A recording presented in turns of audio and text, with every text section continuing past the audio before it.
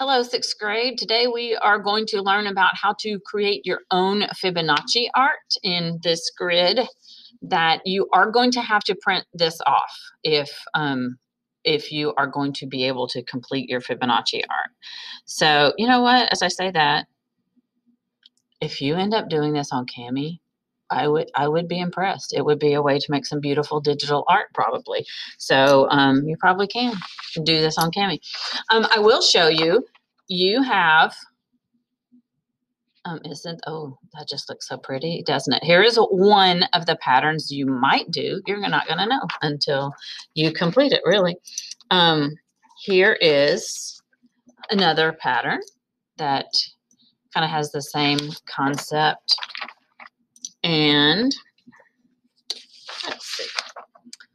This might be the same pattern as that one that I just showed you. So, but there are actually, as you can see, there are actually 5 A, B, C, D, and E different patterns you can choose from. So here's the deal. Only do one group on one page. If you choose to do all 5 of these, I bet it's going to be amazing. Would love to see it, but only choose one per grid page. So for instance, and so let's just start and assume we're going to do group A. Well, what in the world do all those numbers mean? Well, it's going to show me that, oh, and you're going to want, at first, you only need something to write with, like a pen or pencil. Don't get out your colored pencils or anything yet. Start with just a pen or pencil. I'm using a fine point pen. You're going to want a straight edge. I do have a ruler, but guys, if you are like, I don't have any rulers at my house, guys, there's so many things you can use for a ruler. If you have a sturdy like piece of cardstock or poster board, you can use that.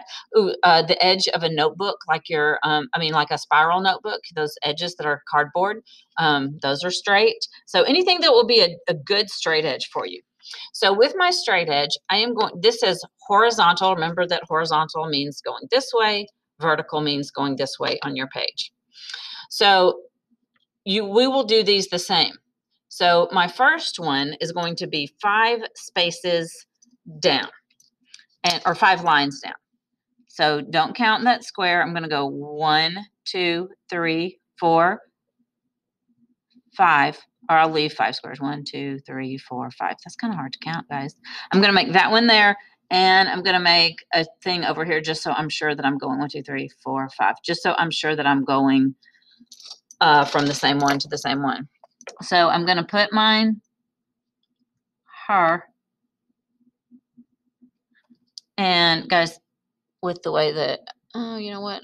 I'm going to use my document camera this way. Okay. So I'll see. So I did it. One thing of 5. Okay.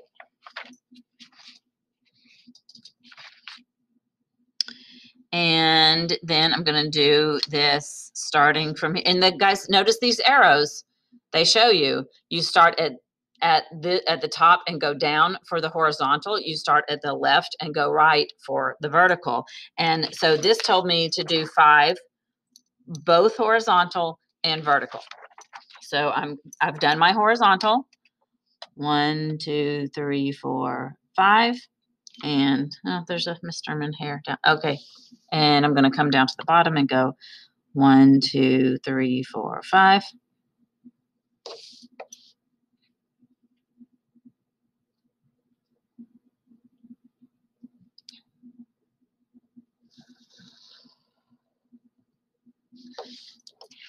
Okay.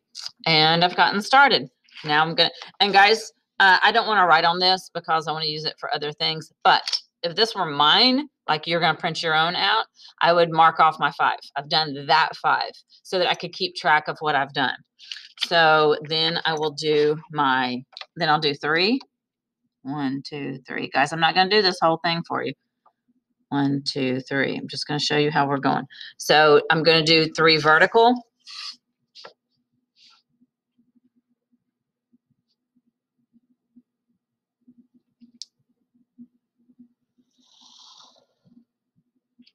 And then now it's time to do 3 horizontal.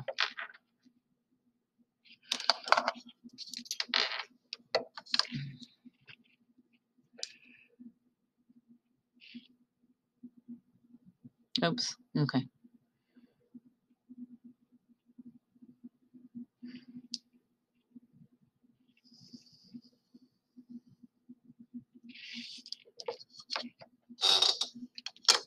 Okay, I'm going to stop right there. But you obviously are going to keep going. You're going to do, for the next one, you'll do 2, and then 1 several times. And then it looks like it kind of goes back and forth to those things for this one. This one looks like it has a lot of little bitty things. So then when you go to color, again, let me see if I can, I've missed some, guys, that I could show you about. I had one that was kind of just getting started coloring. I can't find it.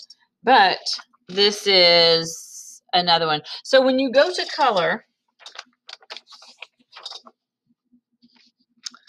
you'll notice in all of these, and they're all different, it looks like. Yeah. This one starts with 3. This one starts with the 5. I think this one is with the 5. And this one starts with 1. Start in that corner and color the first square or rectangle or whatever you end up having. And then just start doing every other one on that row. Go across. Then make your next one white because you're going to do every other one going down. And you go every other one on this one so that it makes a checkerboard pattern, right? So when you go to color it. And this was colored with, I think, a colored pencil. This looks like it was just shaded in using a pencil. I think that this was another colored pencil. So, so yeah, I can't wait to see what you guys come up with.